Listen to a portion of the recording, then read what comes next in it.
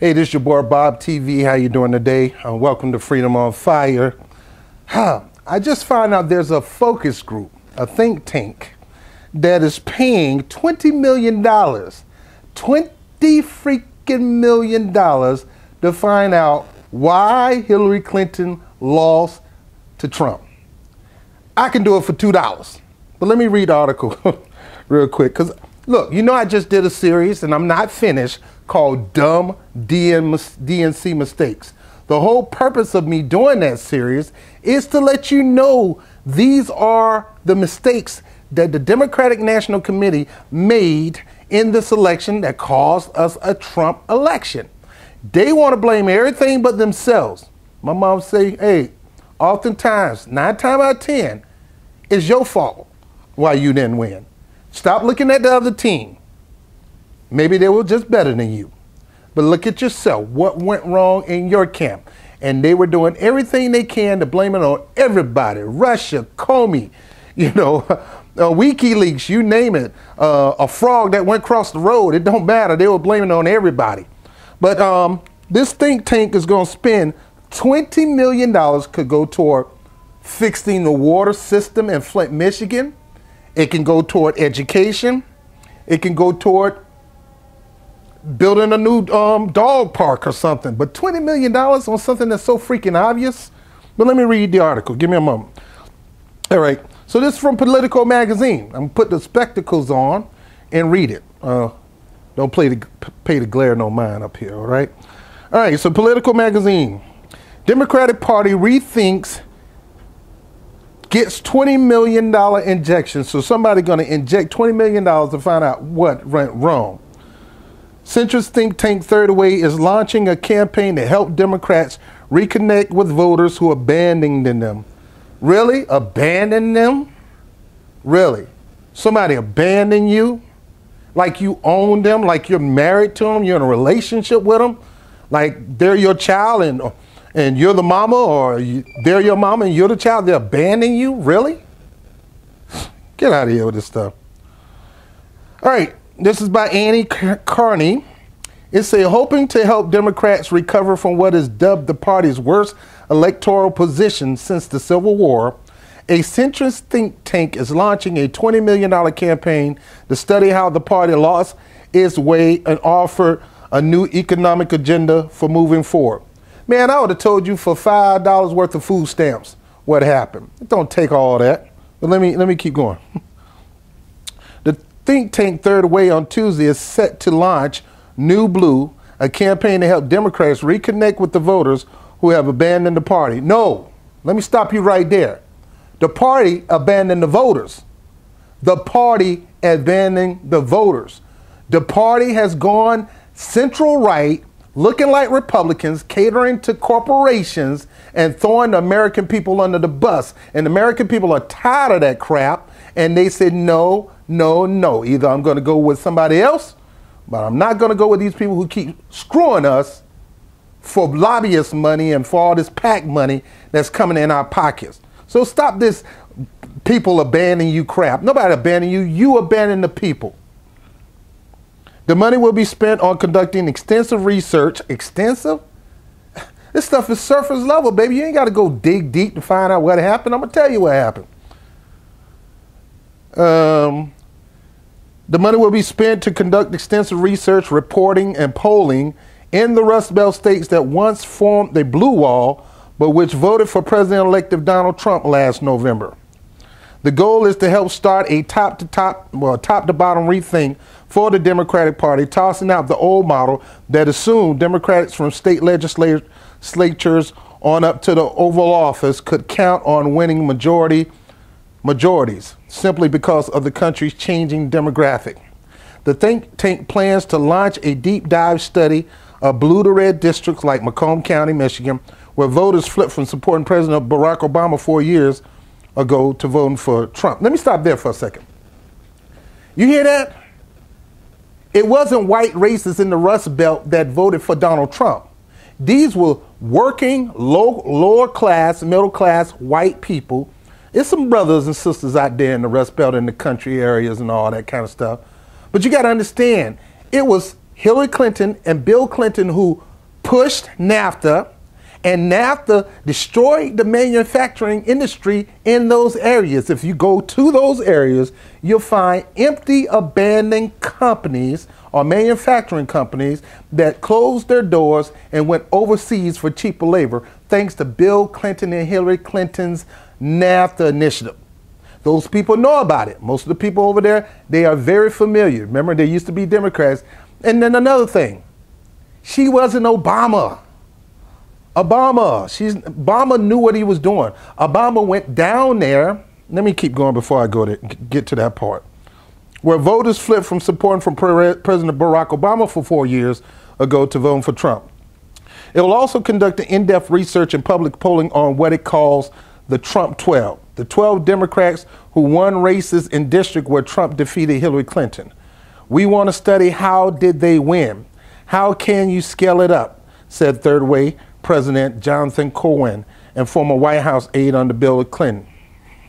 Oh, so it's another Clintonite. Third Way is joining a crowd filled of Democratic organizations which are redefining themselves in reaction to the upending result of November election, trying to map out a pathway forward. Many outside the group that backed Hillary Clinton during the campaign are now vowing to become the nerve center of the anti-Trump opposition in Washington, D.C., ready to fight him on everything from cabinet nomination to key legislative battles like the upcoming showdown over the repeal and replace of Affordable Care Act. The liberal nonprofit Center of American Progress, led by Clinton loyalist Neera Tanden, that name just makes me want to puke up. Neera Tanden. I'm not going to go there. All right. Has reorganized itself with the mission of resisting Trump legislation effort. Clinton defender David Brock is also relaunching his super PAC, American Bridge, that acted as a watchdog group monitoring Trump.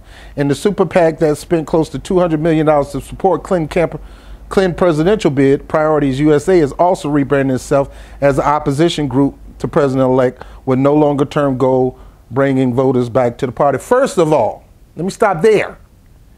That's one of the reasons why you freaking lost.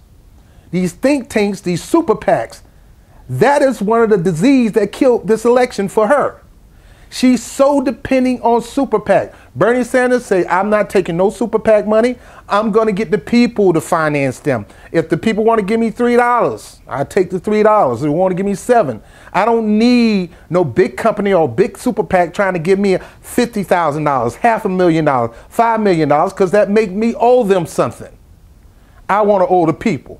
And that is one of the things that killed them, because they know this about her. They call her here in New York City what they call, I don't like, the guy said, I'm just going to repeat what he said, a corporate whore. Whenever a corporation give money to her, she's going to kiss up to them. That is the problem with American politics right now. We got too much money in politics, and they are controlling, or they're using our politicians as puppets, and they're glad to be their puppets. And that's the problem. Now, let me get back to this.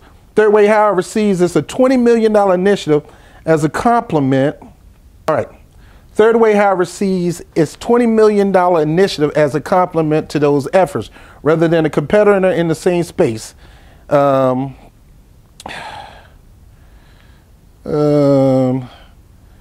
Its state goal is a longer-term effort to conduct research and analysis that will help the party dig itself out of a hole at every level of government, with a greater focus on state houses than on daily skirmishes with Trump. Now, that's a positive thing. Focus on the ground level. Get your eye off of Trump. Indeed, since January 2009, this is a long article, Democrats has lost 20, listen to this, since January 2009, this is after the first year after Obama become president.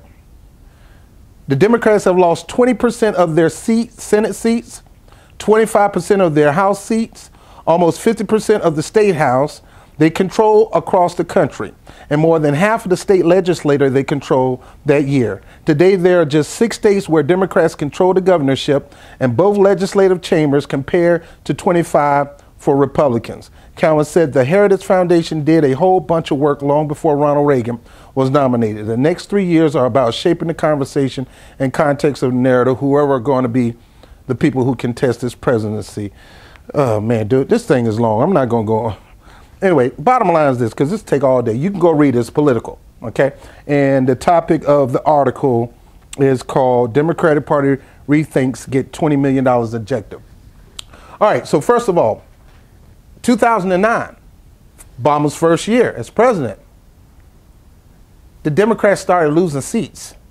One of the reasons why Democrats started losing seats because Obama himself, he kind of got cocky. Can I say that? I mean, if you go back and look at the tapes of him trying to pass bills or trying to rally people to push Obamacare and the Lilly Ledbetter Act and all these different things that he signed for, he kind of talked cocky. I won, we got the pen now, all that kind of stuff. That would kind of tick you off when you start talking like, start being cocky. And you wonder why a lot of Republicans say, hey, we're going to try to stop him. See, we had the majority during that time. And instead of working hard to keep the majority, we just laid back, got comfortable, and said, hey, the people love us Democrats. Ain't nobody going to beat us. We too legit to quit. That's how it was. But when it came to election time, Obama and Obama for America, the organization that helped get Obama elected, didn't go out and campaign for the Democrats who helped push them into office. The governors who helped push them into office, the state senators, the local leaders, the U.S. senators. He didn't go out and campaign for them. And he needed to do that. See, Bernie Sanders, even though he did not win, he was screwed out of this election, he's out there campaigning, pounding the pavement for people. That's what Obama should have did. Organizing for America should have went out and campaigned for those senators so they can retain the House seat. And every year, Obama did not go out and campaign for his constituents on Capitol Hill. We started losing seats and getting us to this point. Now, the Rust Belt. The Rust Belts are not friends of the Clintons anymore because for the past, we had George Bush for 8 years. We had Barack Obama for 8 years. That's 16 years. So it's been about 20 years since Clinton was in office. So for 20 years, they've seen a decline in their local economy to the point that they don't have jobs. They're frustrated. They're upset. And you really think that they were going to vote for Clinton? Come on now. How can you assume that we had it in the bag? Plus, Hillary Clinton thought she was too good of a two-shoe to go out there on the farms to eat with them, to drink with them, to work with them, to get a beer, to go bowling, go out there and shoot some ducks. Nah, she's a golden girl. They're worth $150 million. I'm not going out there in that dirt and get all dirty up. I got my white pantsuit, baby. I'm not going to do that. Barack Obama went out there and he ate with them, made corn dogs at the fair, went to the job and worked a few hours. He sat with them. He went to the prisons. You name it. He was out there, and that's why he won 2 terms. Because even though I don't agree with him on a whole lot of stuff, the man knew how to campaign. Problem is, he didn't know how to campaign for others. He probably did, but didn't take the time out. And that's why we had the majority of the Republicans fighting against him. Had he did that and put them boys on blast, we would have won again, got back in the majority, and a lot more things could have got taken place for the American people. But he didn't go a step further. But I digress. Clinton is not Obama. She's not as charismatic. She's not as smooth. She don't have that look, And I'm just telling you, most people, they're into this image thing. And the person ain't got to know how to do crap. And if you look good and you wear a good suit and you talk a good game, they're going to vote for you. Even though you ain't going to do jack, they're still going to vote for you.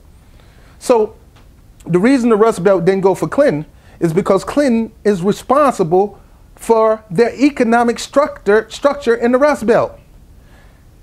Now, it was her husband that pushed and passed it with the Republicans. And the reason he pushed and passed it with the Republicans is because he wanted to continue to stay in office after he got impeached for lying under oath for messing with Monica Lewinsky. That's why you guys got to get a good understanding of what going on behind these politics. Most people don't know this stuff. He worked the deal to pass that, to pass the welfare reform, and the crime bill, all just to stay in office for the rest of his term so it don't look like he's going to get on a plane and go out like Richard Nixon. Railroading the American people. And she was a champion of that. She was not just a first lady, she was a first lady with an agenda. She wanted to be in office and run for president one day, as you can see. Now, I'm almost done. There's not much you can say about what happened. I could tell you 5 things that happened. Okay? Number 1, running a person as a person who's most qualified to be president. But when you look at her record, no. She got that seat in New York because it was the easiest seat to win. A fraud could have won that election over there in Westchester County because they don't have nobody of her stature. A Clinton going to Westchester County? That would have been an easy win. Plus, John F. Kennedy got killed in a plane crash. That made it even more easy for her to win because he would have been going for that seat. So her winning the Senate seat in Westchester County for the state of New York, easy deal, done. No challenger. Who gonna go up against the Clinton name at that time? So she did it twice a year. Now, if you go look at her record, talking about checking people's record, this is how you vote, people. When you go look at her record, you find out she really didn't do much. No, she didn't do much. But she went with every right-wing Republican plot to go to war. She definitely did that. She's a war hawk. Now, fast forward. She decided to run for office. Got a butt whoop. All right, what I'm going to do now? Well, she wasn't going to step down. She was going to challenge Obama all the way to the convention. But, you know, it didn't look in her favor, so Obama worked the deal. She wanted to be his vice president. Nah, I can't do that. That's my boy Joe. Joe going to be my vice president. Well, I tell you what, closest to vice president, Secretary of State. They worked that deal out. She became Secretary of State. But she wasn't going to do it for 8 years. Why? Because she knows she wanted to run again. That's why this talk about I didn't expect to run for president. That's why I went and did these speeches and get this money. You realize that if she knew she was going to run for office before those speeches, they could have, that's against the law. So let me go back to this, okay? So she lost. He gave her the position of Secretary of State. 4 years only. She wasn't going to get reapproved for another 8 years because she had the Benghazi crap all on her. So 4 years as Secretary of State, she failed that miserably. A lot of people got killed for no reason. People in Honduras, people in Palestine, people in Haiti, people in Libya. The Libya thing was just a disaster, all under her watch. But all people hear is 2 terms as a state senator, Secretary of State, she's qualified. No, you got to look beyond that. What happened? She would have got an F as senator and an F as Secretary of State. So why would people want to believe that she should get she's going to be an A+ person as president? So these people are smart people. Just because they're in the Rust Belt and they're farmers and things, don't think, most of them go to college, they're highly educated. Farmers are highly educated people. Don't you think they're not? People working in these manufacturing companies are highly educated people. Don't you think they're not? And with the age of the internet, we can go into a website and check your congressman voting record. And that's what people did this year. It's not like back 10, 20 years ago. People can find out whether you're talking a bunch of bull or not. They could check you out with the click of a mouse. And that's what happened, and that's why she won. So first of all, you ran a person that isn't as qualified as you say she is. Number 2, she's a habitual liar, and you can go from years and years and years, her line on top of line to cover up another lie. Scandals up the core, whether the scandals were true or not, most of them wasn't. But the point is, she was in those scandals. Number 3, the email scandals. 30,000 deleted from her computer when she had a server in her house, which is against the law. She broke laws. Comey said she broke the law, but he said, we're not going to do nothing. We're going to slap her on the wrist. She didn't know no better. Favoritism. So I can go on and on. I can go on and on. Second thing, she's a pandering candidate. She'll do whatever you need her to do. She'll nay-nay. She'll do the wobble. She'll talk about Pokemon Go. She'll do anything to try to get you to think she's hip. Now, I'm not going to go too much further into this because I got a video series telling you everything that on what was wrong with this campaign. I told you, go back and look at my series, Dumb DNC Mistakes, 2016. Dumb DNC Mistake, because I can be here all day long. Talk about why they left. Now, if you want to pay somebody, pay me. I'll take the $20 million because I can go into more detail on what caused this election to fail. But hey, I'll take $2 million, whatever, you know, give me $2, I'll take it. But anyway, there are multiple reasons why she failed. A lot of it is on the surface. You don't need to be spending unnecessary money to dig deep into her to find out why she lost. She just wasn't, number one, she wasn't a bum. That was the mistake of 2000. What you call is not Bill Clinton. Al Gore was not Bill Clinton. So what make you think Al Gore was going to win that election? He is not Bill Clinton. Hillary Clinton is not Obama. So I can go through multiple things that caused this election to fail. Multiple things. The rigging of the election, the closing of the primaries where independents can't vote. That was a huge mistake. That right there, if you would open up the primaries to everybody where they can vote for a Democrat in huge numbers, then we would have never lost that election. So the reason that she lost is because, just keep it real, she sucked, she sucked, she sucked. She sucked as a campaigner. She didn't know how to campaign and she didn't know where to campaign. And unfortunately, Donald Trump had somebody that knew how to do it better than her. So start the blaming. I told you there's not much for you to know why she lost. The point is, it's too easy. Go and watch my Dumb DNC series. I got more I'm going to add to it. My next one I'm going to add to it is the superdelegates, something that they shouldn't do. But these are the reasons why she lost. Just some simple things why she lost. I told you in the Dumb DNC Mistake series, and I'm telling you now. When it comes to the Rust Belt, you got to understand that NAFTA destroyed the Rust Belt. You got to understand, we had a Democratic wall in the Rust Belt for 8 years because Obama said he was going to change those trade laws. Trump said the same thing. Neither one of them was going to do it. Obama didn't change the trade laws. Matter of fact, he was trying to put in one worse than NAFTA, and that was the TPP. Trump said he's going to do it. He killed the TPP. I thank him for that. But he's not going to do no more different than Obama. He's more like a copycat. He's going to take what you have, scrap it, and add a couple things to it and say it's his. But the point is, 8 years Obama, 8 years of Bush, 16 years it took for those Rust Belts to be destroyed economically because those factories closed down and went overseas. And that was because of the Clinton administration. And the reason why those people were willing to vote for Obama, because he said he was going to change it. Hillary Clinton says she's going to change it. They're going to say, how are you going to change it when it was you and your husband who started it in the first place? That right there alone is the simple reason why she got whooped in the Rust Belt. That's it. You don't need to spend $20 million. You don't need to spend $2,000. I give you that one for free. The reason she lost in the Rust Belt is because she's a Clinton. She was married to Bill Clinton.